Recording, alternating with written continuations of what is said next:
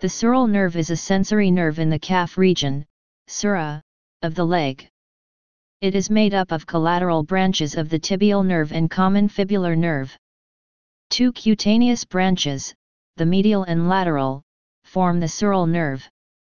The medial cutaneous branch arises from the tibial nerve, and the lateral cutaneous branch arises from the common fibular nerve. The tibial nerve and the common fibular nerve arise as the sciatic nerve divides into two branches in the popliteal fossa.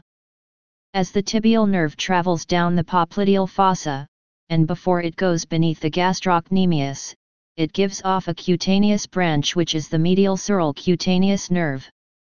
This nerve courses laterally over the lateral head of the gastrocnemius.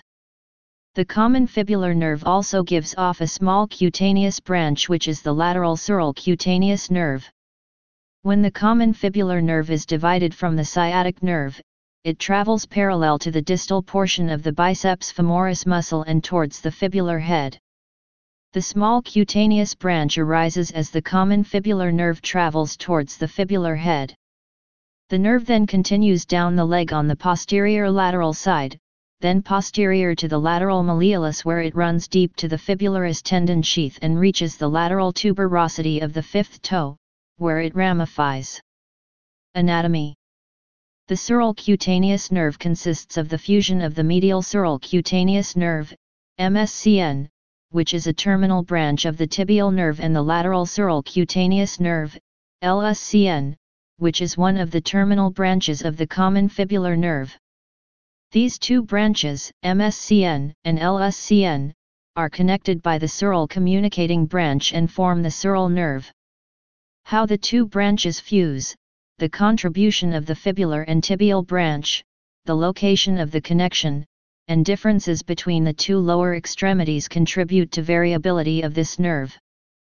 From the mid-calf down to the ankle, the nerve courses subcutaneously along a line drawn from the mid-posterior popliteal fossa to just posterior to the lateral malleolus and thence under the malleolus and forward along the lateral aspect of the foot. It supplies sensation to the skin of the lateral foot and lateral lower ankle. Function. The nerve transmits sensory signals from the posterior lateral corner of the leg and the lateral foot and fifth toe towards the spinal cord and brain. Clinical relevance.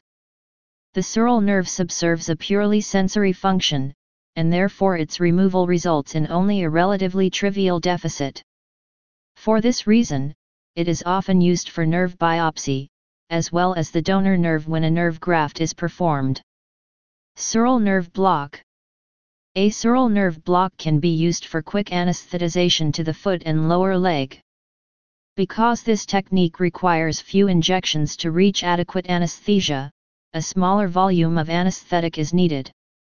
The sural nerve is rather superficial, which makes it more accessible to surgeons, therefore it is relatively easier than other procedures. Also, due to its superficial properties, the sural nerve is also easily blocked at multiple levels at or above the ankle. In one study, regional anesthesia of the foot and ankle, when performed by surgeons, was completely successful 95% of the time. Sural nerve block is not advised if a patient is allergic to the anesthetic solution, has infected tissue at the injection site, has severe bleeding disorder, or has pre-existing neurological damage. Sural neuropathy. Sural mononeuropathy is uncommon. It can be due to a mass lesion such as a ganglion or to trauma, which is the most common cause. Sometimes inflammatory or vasculitic diseases will selectively involve the sural nerve. In addition, the sural nerve will be involved in any kind of generalized peripheral sensory or sensory-motor neuropathy. Sensory changes from sural neuropathy are variable but usually occur in the posterolateral aspect of the leg and the dorsolateral foot. These can sometimes be painful with paresthesias and dysesthesias.